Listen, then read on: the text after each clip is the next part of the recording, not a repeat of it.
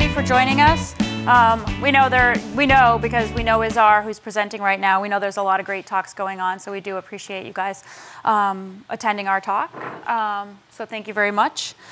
Just some quick background. Tania and I, we're both from Dell, and we've worked together for about 7.5 plus, maybe 8 years in the product and application security group. And most of our time has been spent together managing vulnerability response. While most of our experience has been, I would say, very heavily influenced by our experience in interactions at Dell and previously EMC, we're also both very actively engaged with our industry peers and also with the FIRST organization. So I would say that our perspectives really reflect not just Dell-centric, but really industry. Just working with different vendors. Oh, you've got to do that. So I really always like to start with a story because it kind of level sets everything in many ways. So this date and time represents actually one of the worst maritime disasters to date. Does anyone know what it is? Titanic? Yes. Oh, good. Good. So the interesting thing about Titanic is basically at this ship's time, 400 nautical miles south of Newfoundland, Canada, an iceberg was spotted. And before you know it, Titanic hit it. What's really sad about this event was that in 2 hours and 40 minutes, something that was classified as unsinkable sunk, right? It was a 46,000-ton vessel that within 2 hours and 40 minutes ended up going 2 miles down to the ocean. And with that, 1,500 people perished, right?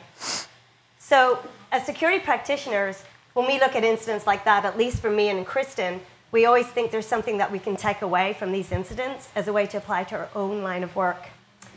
So with that, when we look at Titanic, there was absolutely a whole bunch of failure points that led for that ship to happen. And one of those, whether it's kind of a dependency chain, could be a domino effect, but what ended up happening was it still happened, right? And there was just, something that they thought was unsinkable did become sinkable. So some call-outs on that, right, was number one, when you thought about the lookout didn't have any binoculars. So they couldn't really see the iceberg ahead until it was so close up. The second point that actually changed some of the rules of maritime was that when the actual ship was sinking, only a third there was only enough lifeboats for a third of the passengers on board. And that eventually changed. So that was a problem. And the third one is nobody thought it was going to happen, right? Nobody thought something that was unsinkable was going to sink. And as a result of it, it was actually quite an ill-prepared response.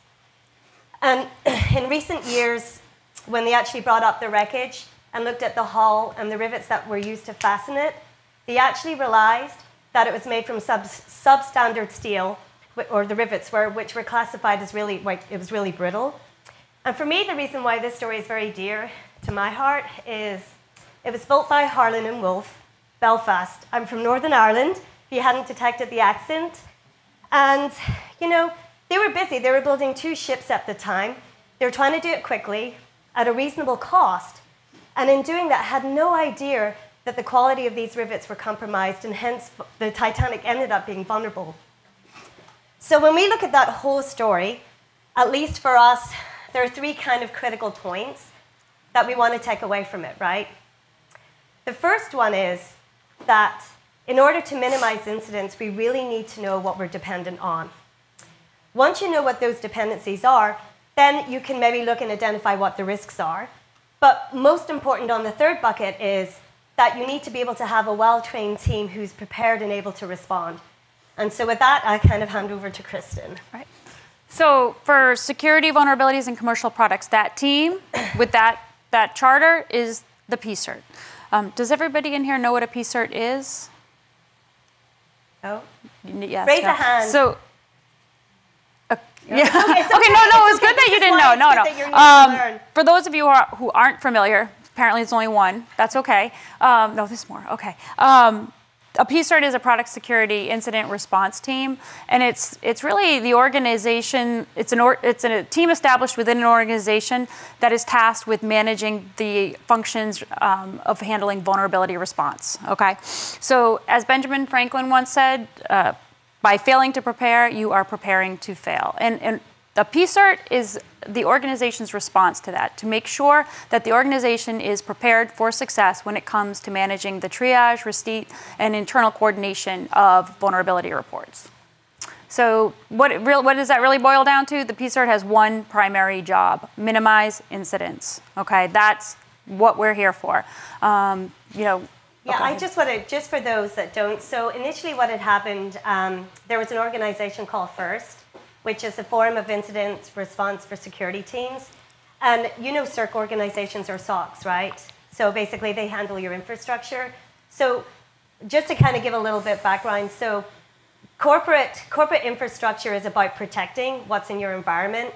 Product and application security is about building secure products that could go to your customer's environment or that could potentially go into your own infrastructure through tools and stuff. And so the reason when FIRST came together, we felt like there needed to be a differentiation between what CERT is and what we do, because we do have incidents in our products, right? You look at routers, all that sort of stuff. If you're not proactively looking after or managing them, then somebody needs to respond to it. And typically you work with your vendors, and your vendors have a responsibility to let you know what's going on as well. So hopefully that kind of gives a little bit more clarity. But if not, well, we'll go into a little bit more. So if your organization doesn't have a PSIRT, the folks who actually perform that function is your customer support, okay? So really, inside the organization, if you have a PSIRT, the PSIRT is the primary responsible party for vulnerability response. But vulnerability response does not happen in isolation. We're totally affected by the ecosystem, the climate that we live in and operate in. Do you want to just flip that? So we know the footprint of software, it is exploding. The advent of 5G, mobile commerce, and just it's proliferated. IoT devices. We're witnessing some amazing technological growth. We've got virtual reality, artificial intelligence. The infrastructure that is supporting all of this is exploding, and we know that we work in vulnerability response. It affects us. It is in our everyday life. We know that the way that we build and secure our products has to keep up with this, has to keep pace. We can't keep doing things the old way.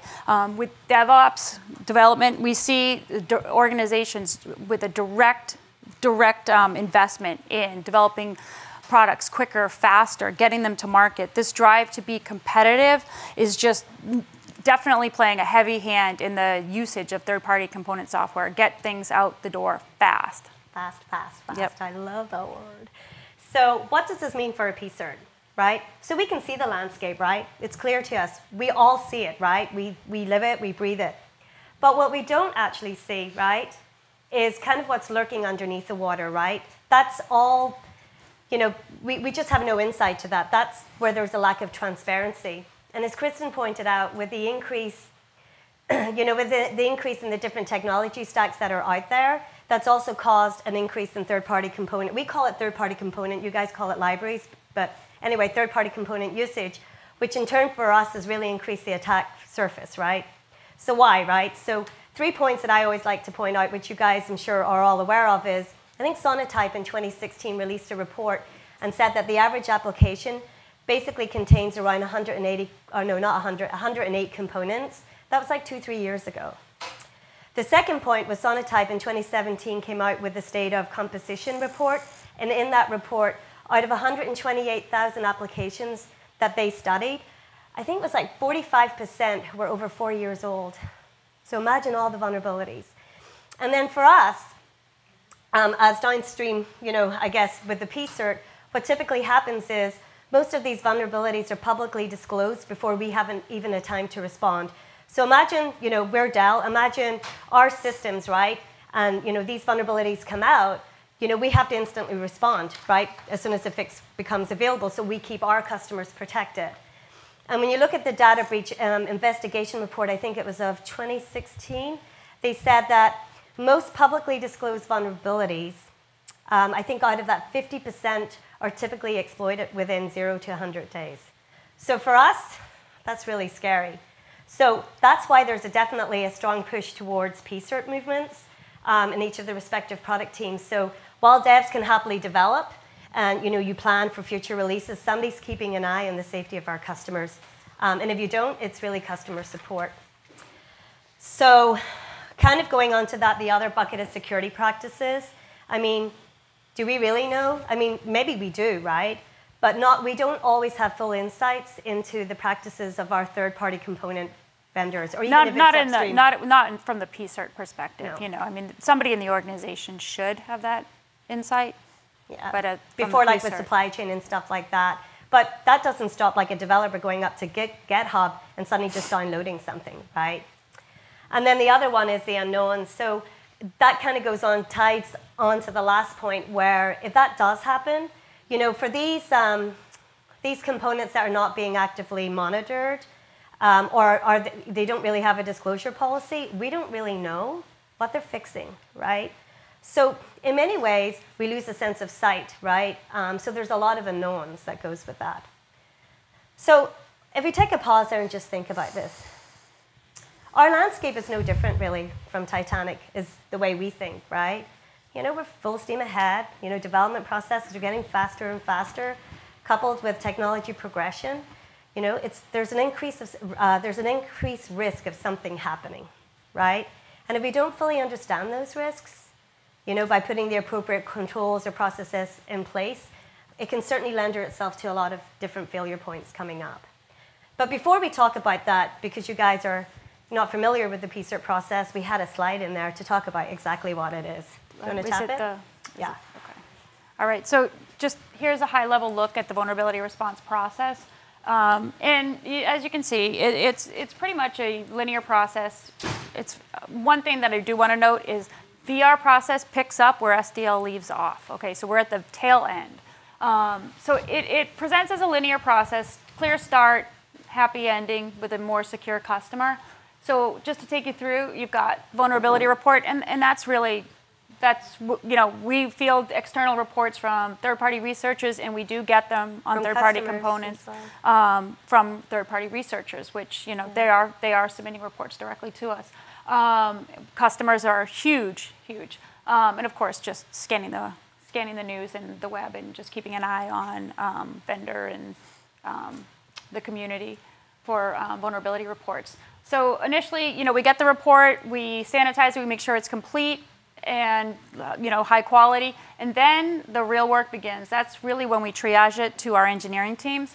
And see, it's very important here because from the PSIRT, we support hundreds of products, thousands actually now that we're part of Dell.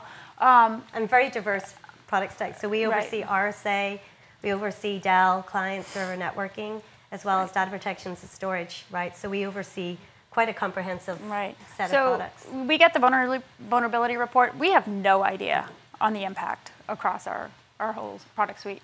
So we go to the engineering teams, and we are so dependent right there on them performing an accurate impact assessment.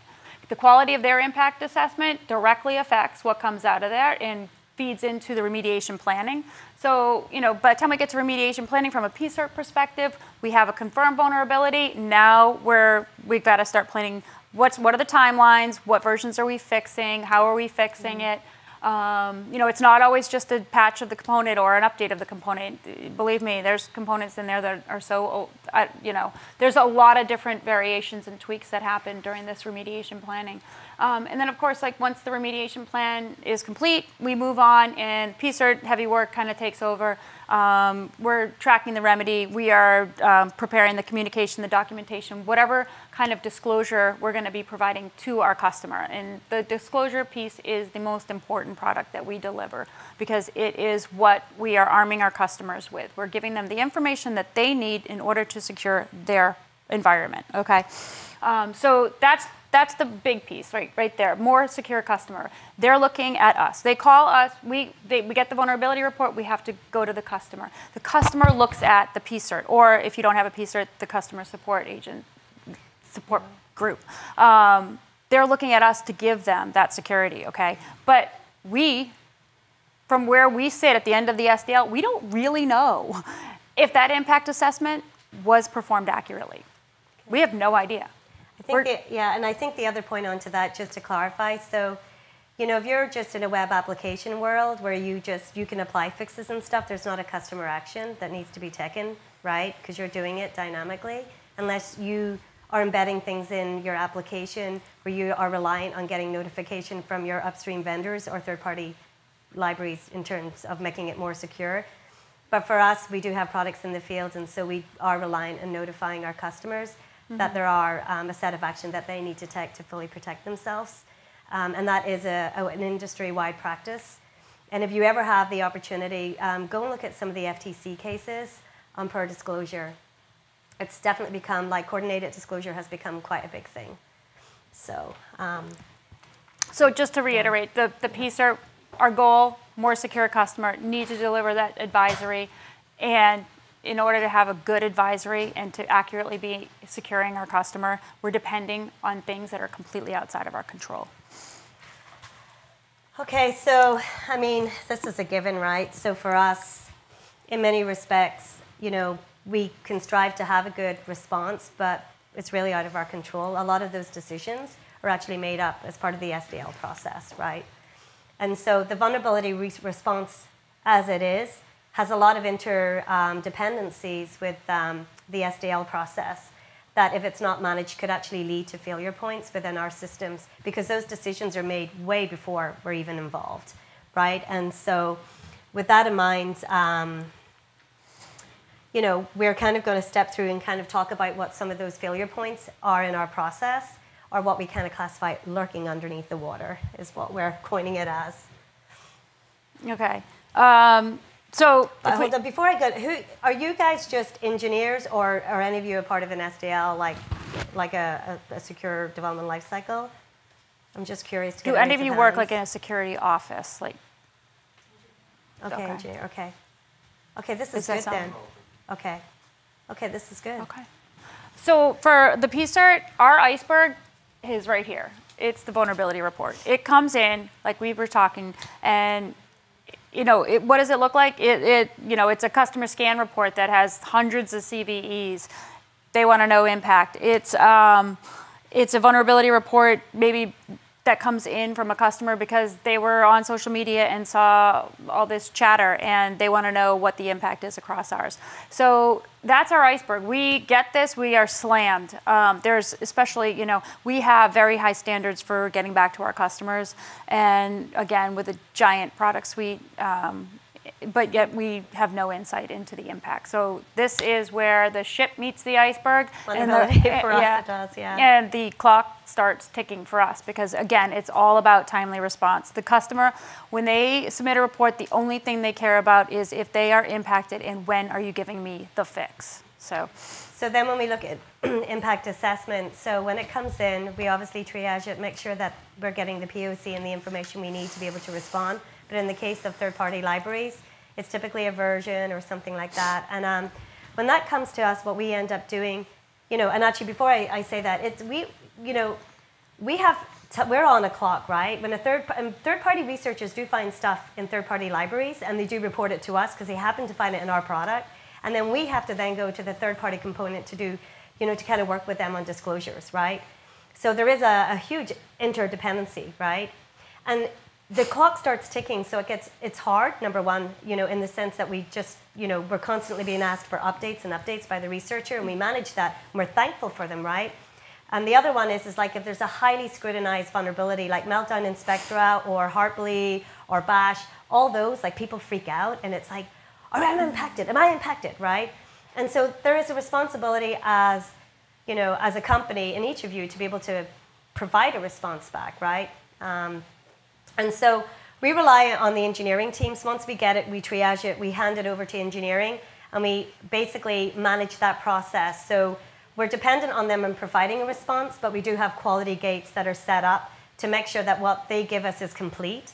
However, assumptions are made. For example, when they give us an assessment back, when they've conducted an assessment back, they, we don't always know. Like, there's a level of trust, but no verify, right? We trust that they're doing the right thing. Or if something came in on, say, a version of maybe, say, OpenSSL, do they go and look at all the different instances? Because, to think that you ship one version most organizations don't, they may have multiple versions. And being able to understand that and streamline that to make sure we get a comprehensive response is really important. But the biggest failure point here for us is that actually impacts our ability to respond effectively, really comes down to not having a quality BOM or a bill of materials, right? So when they provide something back, how can they provide something back? Like, do they have an accurate BOM? But what are they actually tracking, and who's responsible for maintaining it, and who updates it, right? Is it 100? Do they list hundreds and hundreds of components, or are they just targeting a few, right? And so for us, like if you have, say, big highly scrutinized vulnerability coming tomorrow, the actual time to respond gets majorly impacted if they don't have something like that that's of quality in nature. And so that really does impact our response process. Sure. No, you have to go through mediation. Yeah, no. We have animation. Yeah. Okay. We didn't know that. It's very fancy. Yeah. Okay, so as we saw, once remediation plan, it's confirmed vulnerability. We've got it. Hopefully, getting a plan together. Some of the potential failure points. This is really, really where I don't even want to say it, but this is where it all kind of comes to light with what kind of thinking, planning, all the decisions that were made long before we were ever involved. This is where it really starts to come to light. So some of the potential failure points here is, we aren't going to be able to deliver. We're not going to be able to deliver a timely fix because, well, the upgrade path provided by the supplier or the community isn't compatible with our product. We've added features and functionality since we initially embedded the component, and we haven't updated it in a long time. And now when we go to update it, things break. So it's going to stretch the timeline. And really, like we were saying, that the clock is so important here because it's the customers, and there's industry standards and there's expectations on getting that fix out. And these are public vulnerabilities. So there's one. Maybe the component is embedded in such a way in the product that to update it requires major architectural changes. And we all know that those kind of changes don't happen lightly, and they don't happen quickly. Maybe the component supplier, has no longer supporting, and this we've seen a lot. We've had instances where we've had third-party researchers come in and report something on a component that we embed and is like 10 years old, and there's nobody that we can even contact in the community. So we end up having to take on the burden. I mean, there's other reasons why that is such a bad thing that it got this long as well. But now we're responsible. We're going to make that change. We're not going to go to a different component. Now we're taking on that burden of now maintaining that component. So again, it's really during this phase where you start to realize how much of these long-term TPC implications were they considered during the planning phase when the product was being designed and built. This is where it all kind of starts to come to light. Yeah. Okay, and so then of course we get to these final two stages. This is really PSIRT land, and again, I can't say it enough. The end product we deliver, the security advisory, doing that in a timely fashion, the most important thing we deliver, and the quality of it is 100% dependent on the investigation being thorough, and then the remediation plan obviously is dependent on the investigation and the impact being thorough, and the actual delivering of the remediation plan, actually implementing the fix, is dependent on so many other things, architecture, ease of update. So, and nobody really likes to be living in the land of always constantly reacting, right? I think if we hit that, especially where we're at, I think from DevOps and all the different progressions that are happening, we need to be a lot more future thinking about how we can be a lot more proactive. And so to go from reactive to proactive, which in effect for us is really going from minimizing potential incidents to kind of managing vulnerabilities, right? And really, when you look at PSIRTs and or even customer support who have to handle these, the OSS or the COTS tax, whatever we want to call it, needs to really be pushed upstream, right, into the development process, and awareness needs to be made in terms of what happens downstream. And with that, in order for that to truly happen, there needs to be some level. I was going to use shift security left, but I'm like, I much prefer harmonizing SDL, because the left and the right hand really needs to know what's going on, right? And I just think from, you know, when you look at engineering teams, that even needs to be considered, right? Because sometimes development, you know, maybe development are also working on sustaining the product. Sometimes they're separate, and sometimes they don't even communicate with each other, right? So with that in mind, we really need to start harmonizing the left and the right. And I think with that, when we do that, I wanted to kind of, you know, point this out, that, you know, then we can kind of, you know, we can start looking at those failure points with the intent of problem solving them, right? And putting better controls and processes in place. And so what we're going to talk about now is some of the things just, you know, that we kind of, it's just standard best practices for third-party components in terms of injecting them. And really what we've tried to inject in our processes. So yeah, well, okay. The bottom. So I think okay. Oops. Did I go too fast? Yeah. Okay. So this is a pretty normal, standard-looking development life cycle, right? You know, I've had a lot of experience working in engineering, so I constantly hear terms changing in terms of the different development methodologies that are being adopted. So the reality is if you kind of understand the key principles, you can kind of inject it into your own customized environment or whatever methodology you've adapted. And so what we're going to do is kind of go into each one of these into greater detail, kind of just information sharing some of the best practices that we have learned. And yeah. Okay. So right off, you know, at the beginning of the SDL, during the planning phase, you know, there's definitely some opportunities to just, you know, plan better for TPC maintenance and usage. Just to start with, training. Really, there's not a whole lot of training we found that is available for developers on just the risks associated with TPC and usage, but not just at onset, not just with the initial top-level TPC, third-party component, but all of the dependent libraries that come below it, too. Like, really understanding that vulnerabilities in those libraries that your top level is dependent on is bad, too. You need to address those, and you need to pay attention to them. So it's really through education, we want to bring the awareness of the risks involved, but also not just that it's not a one point in time activity. Like, TPC usage has to be planned for throughout the entire product life cycle, not just the SDL life cycle. You know, this is going out to market, and this is going to be exposed. So, and I want to say we're not anti, just in case we sound like we're anti third-party components, we're not. What we're really saying in the training piece is also providing the level of training to understand how you choose good ones versus bad ones, right? Like, you know, because there are, right, and we'll go into it. Right. Like, really understanding, you know, how to assess them correctly and so forth. So, and not many, I don't know if any of you guys train on third-party libraries around the whole scope.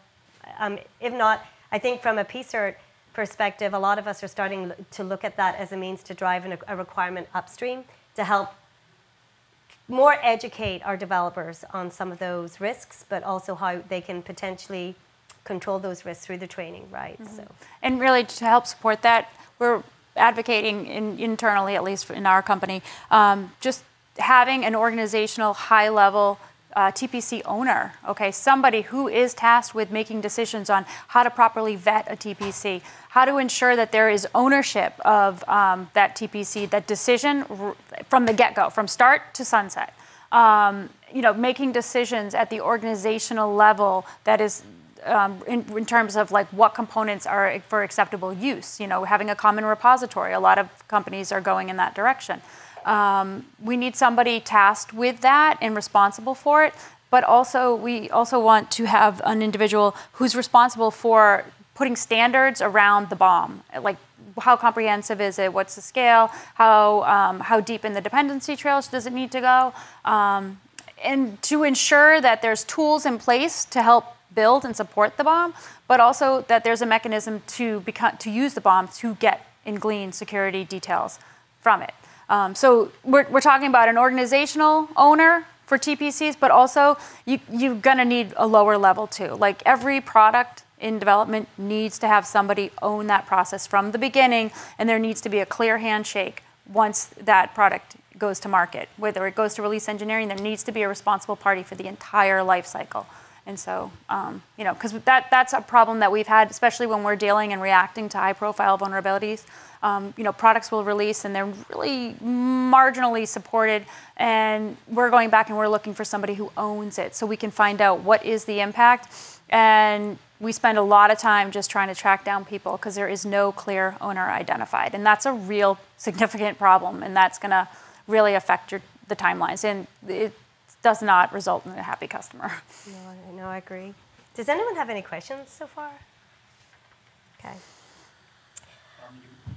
Sure, no, go ahead. You mentioned So you're talking about the fact that you have a third-party component in your system that's no longer supported. Correct. The issue is that it has to be planned for, right? So the thing is that we think about things and we design things too late in the game. In fact, we've seen, when talking to other vendors, they've encountered this as well, right? So that's one instant. But if you have a BOM and you're using tools to help support it, you can use, if you can tie into other tools, you can have ways of getting alerted when these components that you have embedded and you're using are going end of life. Or you can track a lot of things like the activity around the community. You can track things that might indicate to you they haven't released a patch in 5 years.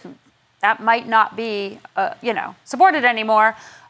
So there are tools that you can use to integrate. And I think a lot of that goes into the design aspect of it, right? Like when you're designing and you're making those choices, right? Which we'll go into greater detail, like the kind of questions you really need to ask, right? Because you don't want to be, at that point, it's too late. Yeah. You know what I mean? And in some cases, it could cause you to have to re-architect the product, or even if you try to upgrade, there may not be an upgrade path. There could be compatibility issues.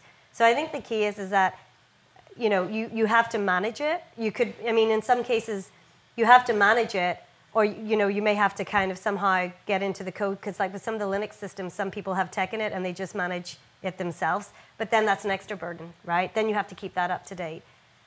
So I think a lot of it, actually I have a good quote I wanted to share with you, because Thomas Watson Jr. said, good design is good business. And I think when I think about that, the number one thing in design for us is kind of the reconnaissance, right? Understanding, you have to scope out your third-party components, right? You have to figure out, right? That's a good segue, because you're going right into design. Yeah. So when we look at that, we are looking in many ways at the fact that what is that third-party component security practices, right? Are they building it in? Are they bolting it on? Are they transparent with how they do security, right? But that's why having a TPC owner responsible for doing a lot of that heavyweight lifting and having a repository can help out. And when you take that one step further, like when you start seeing that picture, then it's okay. Well, okay, they look good, but how are they maintaining it, right? Are they actually releasing security fixes, right? So are they releasing security fixes, or are they kind of rolling it into the functionality where it's a little obscure, where you don't know what they're fixing? In addition to that, how often are they fixing it? Is it monthly? Is it quarterly? The other thing is like the whole disclosure process, right? At the end of the day, with third-party components or libraries, when they're fixing things, they need to be open and transparent about what they're fixing. And sometimes by signing, actually most good third-party component vendors will disclose it through a CVE ID, which helps you understand that they're being responsive, like they're actually responsibly disclosing to the community. If you don't have that insight, those are kind of good signs, right? And then in addition to that, one thing is like the supportability of those products, going back to your point, right? You never want to be on a version too old, right? And we actually seen that with Meltdown and Spectra, that there were some older operating systems that weren't actually patching back to further versions. And so that should be a cue for you, like you need to maybe upgrade, right? Because if they're not actively maintaining it, then it just takes that one vulnerability to come in and everyone freaks out and you're like, oh my God, what do I do, right? So I'm not too sure if that addresses it, but you really got to be on it. Like that's the tax that you pay, right? Or that's the tax that we somewhat pay, right, as well, because we have to manage that. And then the other thing, kind of contractual agreements was something that we were talking about. It kind of doesn't necessarily always fit into the third-party open source piece, but when you're looking at potentially COTS or commercially owned stuff, you want to also think about potentially putting into your contracts time to respond. I'm not too sure if any of you guys are governed by any regulatory compliance, right? Like PCI, DSS. I mean, if they find something in their system, like one of your customers, they have to fix it within a certain time, as well as FedRAMP. And so for that reason, it's really important to, I mean, your lawyers should know this, but if not, security should really be in that contract, and you should really call out time to fix, right? So that they deliver those fixes within a respective time frame. And then legal, well, legal, it's a given, right? Nobody wants to be shipping any scary license terms. But having a pre-approved list certainly helps the process, and that's good, right? But if you want to get a third-party component that's not in the pre-approved list, having a process is even better for that, because you want to make it lightweight and easy. And then threat modeling is ours next door, so he's probably talking about this. I'm not an expert in threat modeling. Maybe Azar will help and answer questions, but some things that you want to think about is you can't take a third-party component and keep it over here from your product and application. It's a part of your system. And so when you bring it in, you need to look at it with the perspective of how does that change your threat model of your system? Does it increase the attack vector? Does it change potentially any entry points, right? I mean, those are pretty big things. And the other one is that do those third-party components have other external third-party components or internal that actually have additional weaknesses that could potentially impact your system? Another good telltale sign is security documentation, right? Is there any documentation, like are they open, again, about their policies, as well as kind of documenting the configurations? And then the other thing is kind of the general design of those third-party components. Are they running as root? Are they running with least privilege? You know, what's their privilege levels, as well as, you know, some of the other, you know, design best principles for security. And the architecture, Kristen did talk on it, and it's kind of one dear to my heart, because I think sometimes when we build things, we're so excited to build it, we forget about how we're going to maintain it. And so when you look at, you know, when you look at that and you're thinking of taking something in, from an architectural perspective, you have to think about upgrades. You have to think, in future, will I be able to potentially upgrade this based on how you've architected it? Because you don't want to get into a situation where there's some level of backwards compatibility, right? And you know, even going one step smarter, thinking about, is there a way for you to architect it in a way where it's kind of isolated, and it could be like little Lego pieces that you pull and push in? Because I always think there's a way to do things like that. But anyway, so with design, we can move on to the development aspect of it. Pick up the pace. I have another quote. I like this one. Okay. Developers are going to like this one. So you're on testing. No, sorry. Tania loves her quotes. I love my quotes. If you remember things, remember the quotes. So this one is by Robert Martin, and it says, truth can only be found in one place, the code, right? So no matter what people say to you, you have to look at the code, right? And so for this, we have the central, kind of it's coupled together, central location, isolate external components. They're kind of the same thing. But you know, when you're looking and sourcing for third-party components, it's pretty scary. You can get them from anywhere. You can get them from the approved list.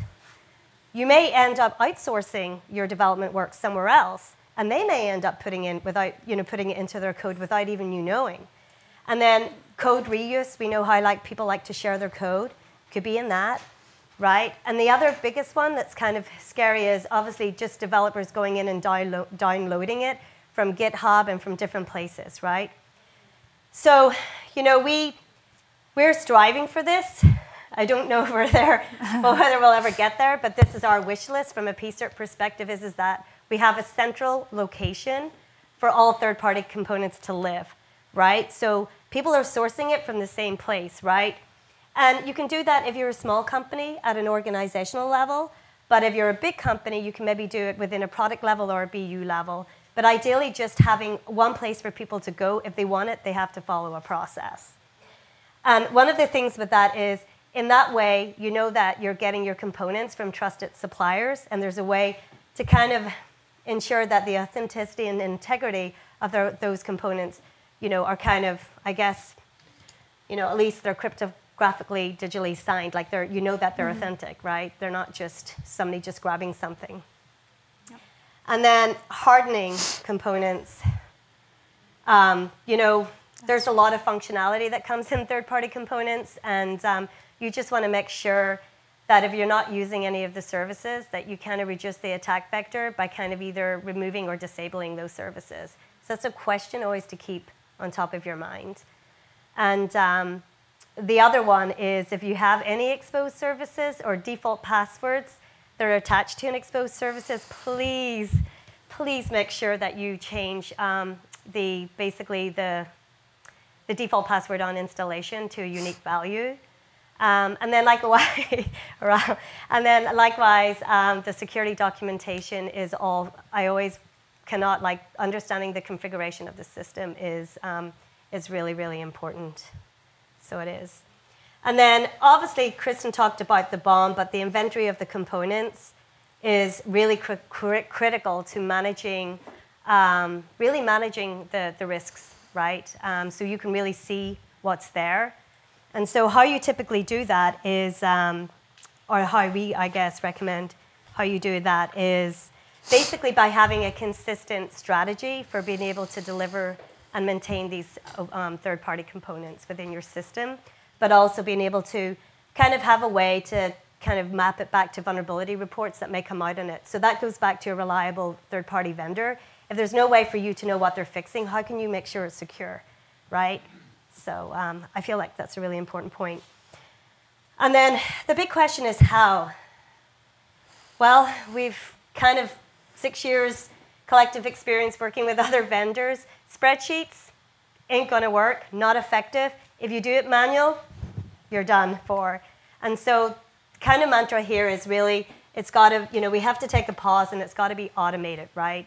And so the automation is a big part in the sense that you want to have a way to automatically identify all the open source components in your code base. And the same thing, being able to pick up all the vulnerabilities and be able to address it, feed it back for continuous integration. And then, once it goes out into the field or you're rendering it, you have a way to keep up to date on those vulnerabilities, right? And so the other one thing that I wanted to call out is scanner. There's a number of considerations with scanner-based approach or the scanner-based approach. They do generate a lot of false positives. And the second one as well, it's quite time-consuming, right? And so kind of goes against the faster, quicker tide. But so the other one is just, so there's a lot of tools out there. You see all the vendors there, kind of, oh, look at these tools. The key thing here is just making sure that each and every build you're running it, so that way you're staying on top of it. And by doing that, maybe you won't have, or you'll find that things may be going out of support, hopefully before it's too late. Because most vendors, well, third party, that's where it comes back to, some cases they're good at letting you know when they're going to deprecate it, or they're going to sunset it. But that's where having a third party component custodian, that's where they should say, hey, you got to get a plan here, because you know what, this is going to go out of support in maybe 6 months or 8 months. So yeah. All right. Okay. Very passionate about this area. Yeah, you are. Any questions? Okay, we're gonna cruise through testing because we have 1 minute left. But the most important thing here we want to really get across is just that during testing you've got to be making sure, using automated tools, like Tania had said, make sure you are using the latest, most secure version, but not just in your top level components, in all of those dependent libraries as well.